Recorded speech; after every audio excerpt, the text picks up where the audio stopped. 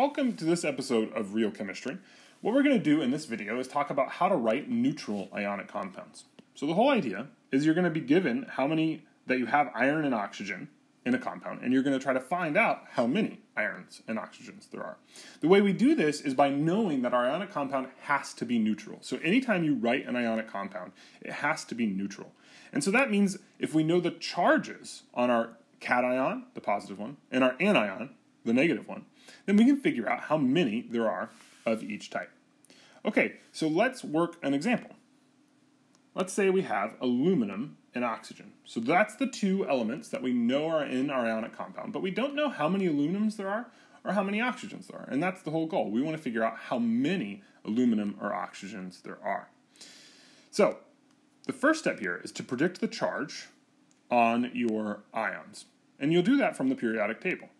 So if you go to the periodic table, the columns tell you the charge, and I'll link to a video below that shows you how to do that. But the column for aluminum gives me +3, and the column for oxygen gives me -2. Now, sometimes you have to know the charges from memory. That's true for what are called polyatomic ions. Polyatomic ions are ions made up of more than one atom, and they have a charge that you can't predict. And that means you just have to memorize it. So in all chemistry classes, you have to memorize a list of polyatomic ions and their charge, which can be kind of a pain, but is necessary to do problems like this. Okay, so this one we know from memory, and what we want to do is we want to figure out how many aluminums do I need and how many oxygens do I need to make them balance out. First, I'm going to do this with a trick little math technique where we do what's called crossing over, and then I'll explain why this works. So we cross over, and that means our aluminum charge becomes the number of oxygens, and our oxygen charge becomes the number of aluminum. So that's why it's called crossing over.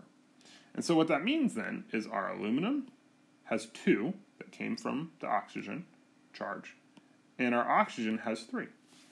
Okay, so the reason that works is because it makes our compound neutral by taking advantage of the fact that basically, if I have 2 things at +3 and 3 things at -2, they're going to match.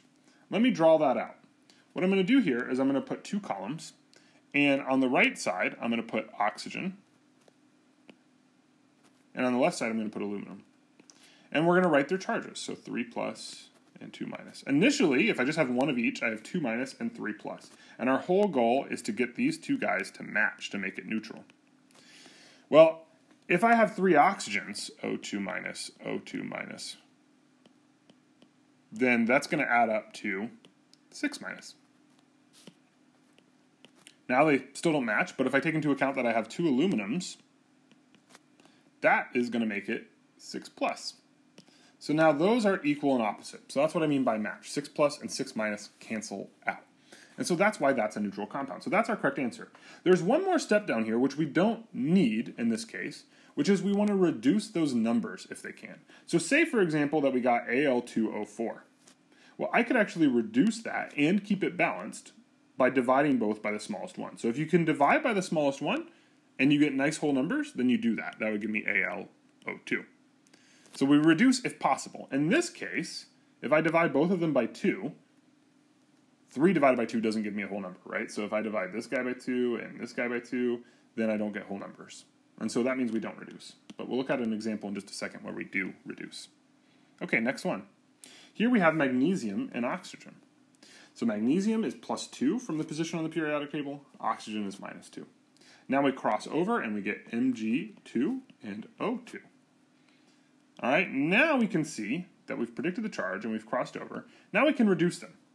And that shouldn't be surprising because if we have Mg and O and they have the same charge, we only need 1 of each to make it balance out. So having 2 of each is also neutral, but the numbers are bigger than they need to be. So we'll divide both by 2 to reduce them. We just divide by the smallest number down there. And that's going to give us MgO. Boop.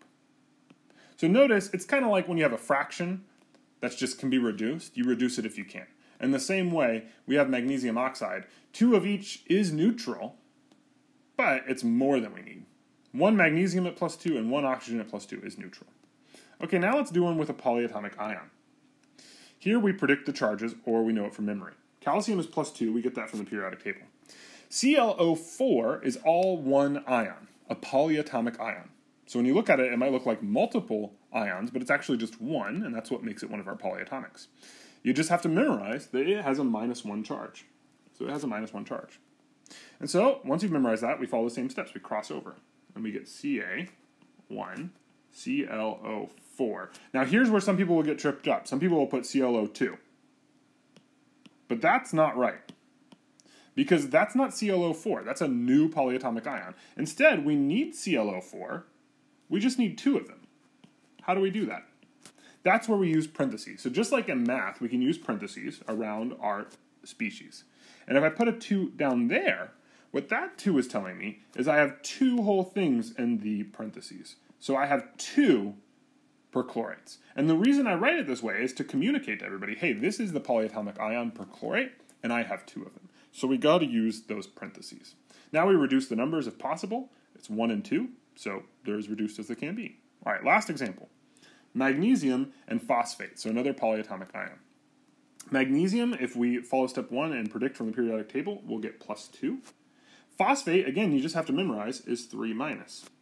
When we have multiple polyatomics, we always use those parentheses. So that's what we'll do here. We're going to write Mg, we get the 3 from the phosphate, and now we have PO4.